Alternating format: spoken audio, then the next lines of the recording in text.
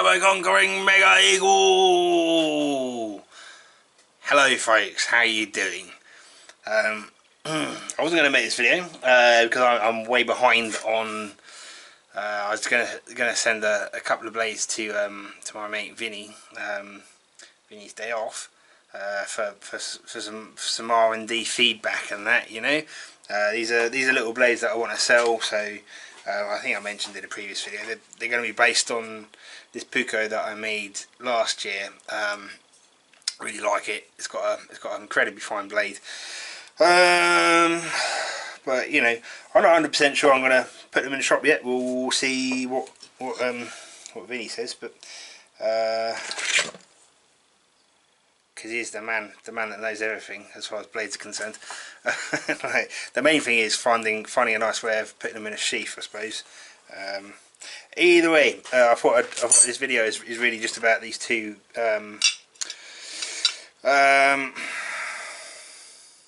bevel grinding jigs. That's the one. So there's a million and one different ways of doing bevel jigs, and there's loads on YouTube. I've already done one previously for making massive knives, but I didn't have anything for making small knives. I was using that big one for making small blades, which is a little bit cumbersome. But let me show you these. So even though I'm not definitely going to make these knives and put them in the shop, I'd like to. I think they're good. I'm not sure how much demand there is for just a razor sharp blade that's really not going to stand up to much abuse. Personally, you know, it's something that you could carry. I think it's something that you carry with an axe or a parang, you know, to complement it, and then you'd sort of cut out everything in between, I suppose. Or just an everyday knife if you're not going to do anything too savage. This is one I started making with. This is the first blade I made with these jigs, and they work so nicely that I thought I'd show them to you. So the whole point of these is there's a matching pair. So I get them in exactly the same spot every time, and it gets the ricasso perfect on the back. You know, this bit here. Yep. So you know, take that nut out all the way so you can see it a bit better. Very simple. Bit of angle iron, and come on, man. Oh, I'm going to end up using my teeth to undo that. Whatever.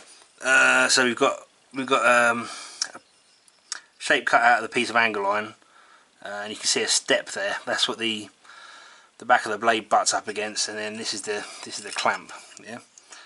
This surface here, I mean, the clamp also doubles as a stop, so it goes up to the platen that I made on the bench grinder, and these are set at a specific angle. So that is the only, you know, it wasn't a tricky bit, but the only bit that was vaguely tricky was getting these angles the same accurately. I suppose these are matching so that you can turn the blade. What I'll probably do in practice if I'm making a batch of knives is have one in each, and then I can get one blade hot and ground, throw it in a bucket of water, work on the other one, and then switch them, and then, you know, work on the other side. Then obviously take the blades out, swap the blades around in the jigs, and well, why don't I show you doing that now, eh? I still got to mark the centre line of the blades up. Actually, that's the only thing I haven't got figured out how to avoid doing that, which isn't really a big deal at all. It's just you know, I've still got to put a centre line there, and that makes the rest of the process a lot easier. In other words, unless you had lived your life where you had been responsible and accountable for taking care of other people, working, being disciplined, then being in the present doesn't mean anything, right? Unless you had done all of that, it would just be another day. And I think, you know, I probably need to do it a little more than I do. I think there's some people out there who are probably the same way. But it is amazing when people just they talk about live in the moment, be in the moment, without taking about the other side of the coin. What if that's in the moment? Tesla. That's not about the car, I'm talking about the man after whom the car was named. George Washington. No great person, no great accomplishment being in the present. Now, in order to be able to plan, in order to be able to strategize, in order to be productive, you do need to have moments of breaks where you kind of shut this off. And that's what my wife always says. There really aren't the in-betweens. It's kind of a broken clutch in gears 2 through 4.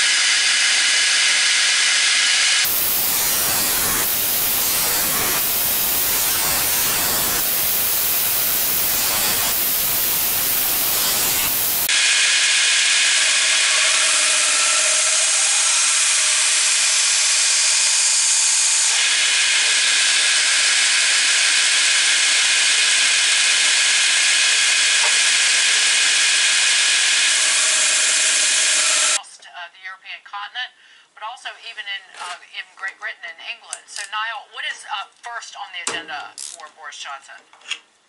Well, that's a great question. Thank you very much for having me on the show here from London, and I have to say a very exciting week here in London.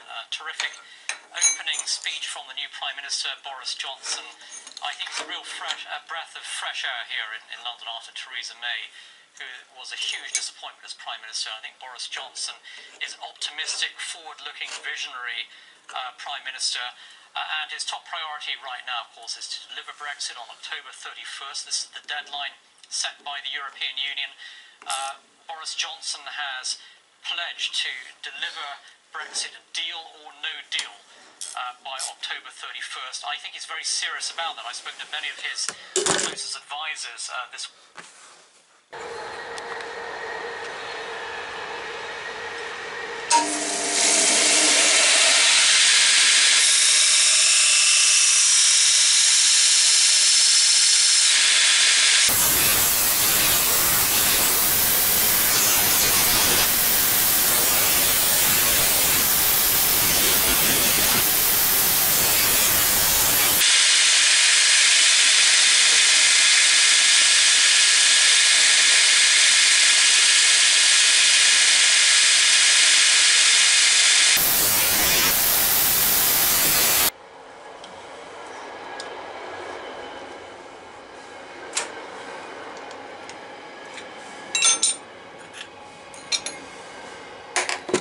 Okay, so hopefully you can appreciate how quick and easy it was putting those bevels on. I always get comments from the armchair knife makers if there's any discoloration in my blades. Like, I only obviously let them get to a discoloured state if they've not gone through heat treatment yet, yeah, which is, you know, no different to when you forge a knife. Like, you do your hot work before you heat treat. So just to clarify for a few people that seem to struggle to understand this, it doesn't matter if you turn the steel blue if you've yet to heat treat it. This is a annealed 01 tool steel, so it's buttery soft at the minute. I try and get as much of the blade work done as possible, and then you know, I actually started polishing blades up before I heat treat them, because if I merely do the quench with the butane torch, with my roofer's torch that I use, and I just arrange some bricks in a little circle, the butane doesn't cause half as much pitting as the coal forge does, you know. So if I heat treat on coal, which I do with my parangs and that, like, you know, I think it gives quite a nice finish, and it really beautifully carburises the surface, which is great for corrosion protection. But you don't really want a black knife, so what I'm basically saying is that dog hair, that doesn't matter at all.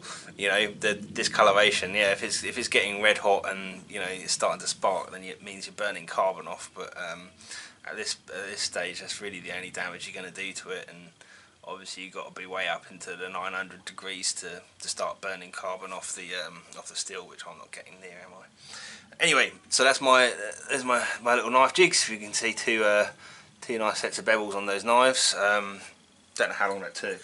I never time things. There's this like simplicity itself, but the whole point of this is that these jigs are only really made for doing this one design of blade, which you know I might not ever make any more of, but it was you know an exercise in investigating the jigs as much as anything else. And I think if I can make a set of jigs in you know in 10 minutes, and then I know every single knife that comes out of those jigs is going to be identical, then it's a massive bonus, isn't it? Anyway, that's it, folks. I hope you enjoyed this little one. Sorry I didn't show you making the jigs, but like you know, it's just a couple of bits of angle with some gobs of weld on it, isn't it?